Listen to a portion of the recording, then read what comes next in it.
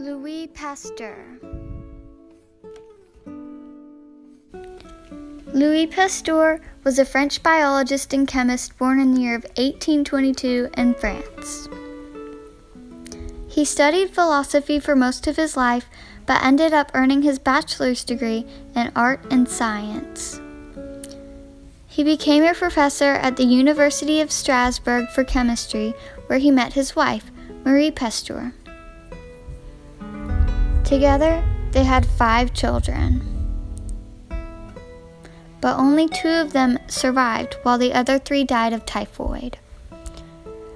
Later, he became professor of geology, physics, and chemistry at a university in France.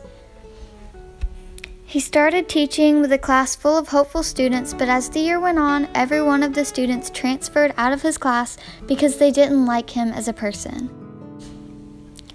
Morality was not his best quality. Anyways, when Louis was younger, he was well known for his studies on crystals, but his biggest discoveries came when he was older. Louis was best known for his discoveries on causes and preventions of diseases. He created the first vaccines for rabies and anthrax, which at the time was a groundbreaking discovery. He also patented the process of pasteurization, which gets rid of risks of disease in food. We still commonly use pasteurization today with foods such as eggs, butter, and milk. Louis has won 8 different awards for his studies in pasteurization and vaccines. His most famous quote was, "In the fields of observation, chance favors only the prepared mind," which means that if you're prepared, you'll do well. Another one of his quotes, "It is surmounting difficulties that make a hero." This means that the obstacles that a person faces will help shape them into a better person.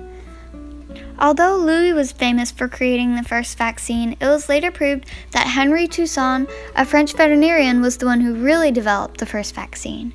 He gave samples of his vaccine to Louis, who presented it to the French Academy of Sciences. This enabled Louis to sell the vaccines and take the glory from Toussaint.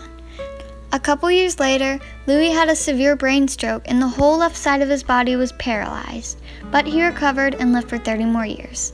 He made a huge historical impact and has saved thousands of lives with his discovery.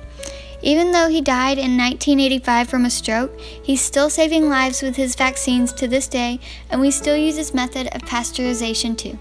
Thanks, Louis.